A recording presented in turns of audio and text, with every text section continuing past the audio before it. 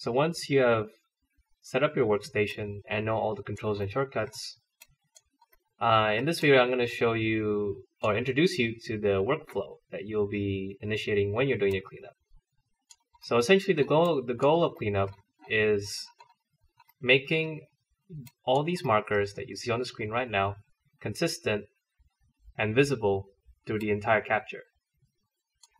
So this entire line here, you see on the graph, needs to be clean. So all these dashes needs to be fixed. And if you press A, you can see that there's a lot of problems in this entire capture. So the workflow associated with cleanup is essentially as follows.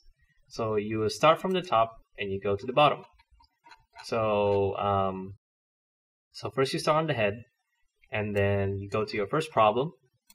A shortcut also I forgot to introduce to you in the last video is N.